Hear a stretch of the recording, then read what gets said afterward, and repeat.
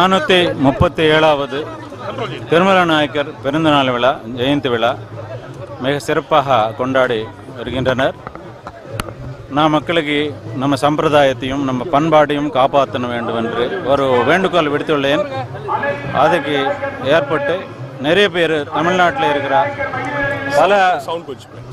பல மாவட்டங்களிலிருந்து பல மாநிலங்களிலிருந்து கூட இந்த விழாவிற்கு பங்கேற்றிருக்கின்றார்கள்.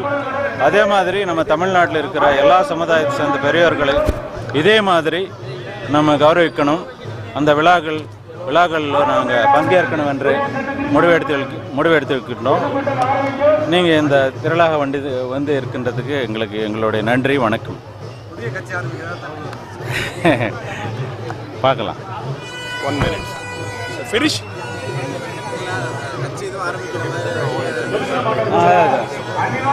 இல்லை, நம்ம இன்னும் 2-3 டீம்ஸ் நம்ம போய் லீட் பண்ணணும்.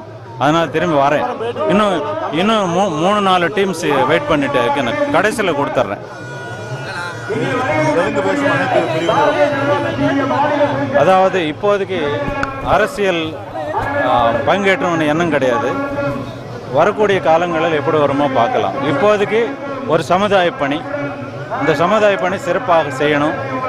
தமிழ்நாட்டில் இருக்கின்ற அத்தனை மக்களுக்கும் சேவை செய்யணும் என்ற ஒரு மண்பான்மையோட முழு நேரம் லைஃப் டைம் ஒரு டெசிஷன் எடுத்துகிட்டு நான் இந்த களத்தில் வந்திருக்கின்றேன். காலப்போக்கில் என்ன ஆக போதோ எனக்கு தெரியாது. ஆனாலும் சமுதாய பணிக்கு மட்டும் கண்டிப்பாக வந்திருக்கின்றேன். நான் திரும்ப வரேனுங்க. வெயிட் பண்ணுறாங்க, நிறைய பேர் வெயிட் பண்ணுறாங்க. இல்லை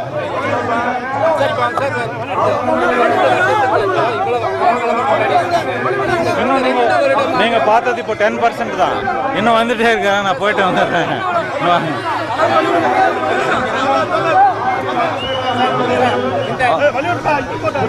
காலகாலமாக இந்த கொண்டாட்டம் சமீபமாக வந்து இதுக்கு வந்து ஒரு கிரேஸ் அதிகரிக்கிறதுக்கு என்ன காரணம் எனக்கே தெரியல. உண்மையிலேயே எனக்கே தெரியல. எப்படி மக்களை நான் ஒரு அழைப்பு கொடுத்தா இப்போ பிரதரு இந்த மாதிரி நிறைய நிறுவனங்கள் தானாகவே வர்றாங்க. எனக்கு ஆச்சரியமாக தான் இருக்குது. மக்கள் இந்த அளவுக்கு என்ப மேல் அன்பு வச்சுறதுக்கு என்னை முழுக்காலம் என்னுடைய வாழ்க்கை காலமும் நான் நன்றி கடமைப்பட்டிருக்கின்றேன். எப்படி வர்றாங்க என்னன்னு எனக்கு தெரியல. ஜஸ்ட் ஒரு வாட்ஸ்அப் கால் தான் நம்ம கொடுத்துருக்குறோம். இந்த ஏற்பாடுகளுக்கு நான் எந்த விதமான ஏற்பாடுகள் நானாக செய்யவே இல்லை. அந்தந்த நிறுவனங்கள் தான் செஞ்சிடறாங்க. என்னுடைய படம் போடுறாங்க, அவங்களே பண்ணுறாங்க. அதே எனக்கு ஒரு பெரிய ஆச்சரியமாக தான் இருக்குது. அதுக்கு நான் நன்றி கடமைப்பட்டிருக்கின்றேன். ஃபியூச்சர் பிளான் சமுதாய பணி கண்டிப்பாக நான் full time whole time life time commitment இருக்குது. அது நான் அந்த வழியில் நான் எல்லா சமுதாயங்களுக்கும் சேவை செய்யணுமென்ற ஒரே எண்ணத்தோடு தான் வந்திருக்கின்றேன். நாயுடு நாயக்கர் மட்டும் கிடையாது. இது ஒரு சந்தர்ப்பம். அதனால் நாங்கள் அந்த மாதிரி அழைப்பு விட்டிருக்கின்றேன். தமிழ்நாடு இப்போதைக்கு, அதுக்கப்புறம் ஆந்திராவில் கால் இருக்குது. ஆனாலும் என்னுடைய கர்மபூமி தமிழ்நாடு. ஜன்மபூமி ஆந்திரா இருந்தாலும் என்னுடைய கர்மபூமி தமிழ்நாடு. நான் இங்கே தான் சமுதாய பணி செய்வேன். மக்கள் தெரியல எனக்கு தெரியும். உண்மையிலேயே தெரியும். நான் வந்து ரொம்ப சர்ப்ரைசிங்காக இருந்தது. எனக்கே தெரியல. நானே பார்த்துட்டு எப்படி இப்படி பண்ணுறாங்கன்னு சொல்லி நான் ஆச்சரியப்பட்டேன். எந்த ஒரு கட்சி ஆரம்பித்தாலும் மதுரையை மையமாக வச்சு தான் ஆரம்பிக்கிறாங்க. மதுரை தான் மிரர் ஆஃப் தமிழ்நாடு. ஒரு கண்ணாடி.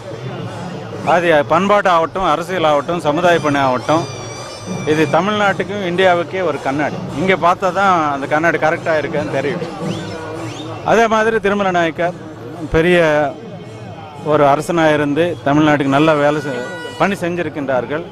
437 வருஷமாக இவருடைய பிறந்தநாள் இந்த அளவுக்கு கொண்டாடுறாங்கன்னா இவர் மனசில் எந்த அளவுக்கு உள்ள போயிருக்காருன்னு நம்மளுக்கே தெரிய வரும்.